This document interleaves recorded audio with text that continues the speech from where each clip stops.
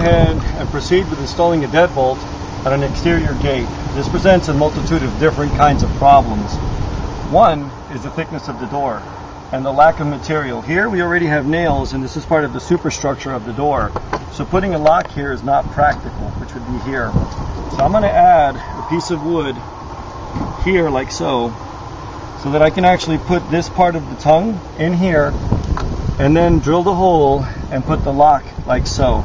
And we're going to go ahead and start this procedure by fastening this block into place. I'm using a power nailer to get it started and nailing at an angle.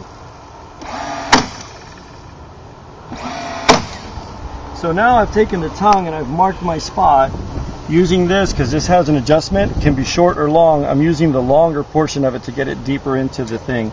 You can see my mark there. I'm simply going to take my drill with my hole cutter.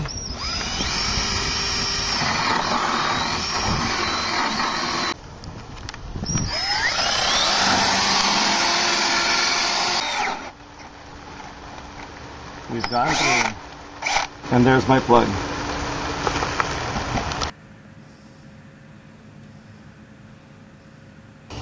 Okay, now we're going to head and drill the hole in the side of the door to accommodate the tongue of the lock.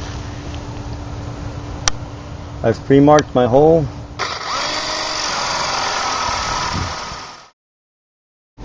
Okay, now we've come across a small difficulty. The thickness of the door is much more thicker than normal.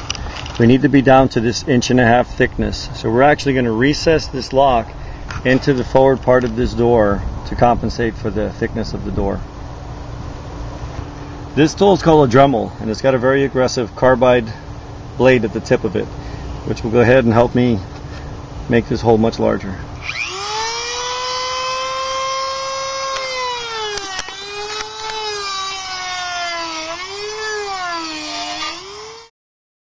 Okay, now we'll need to go ahead and install the tongue.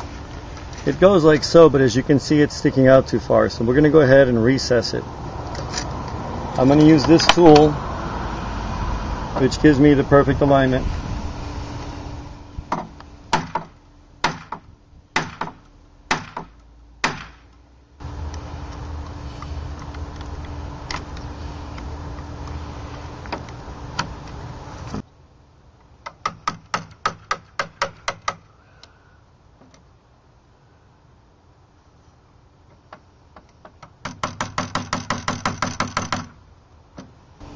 As you can see, I've made the cutout for the tongue to be able to recess it into its slot.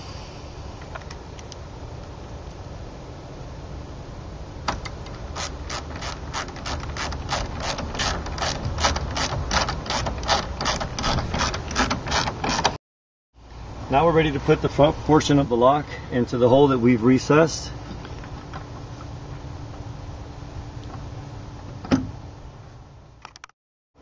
And now we're ready to complete the lock by putting in the last half, which will be the back half of the lock, like so.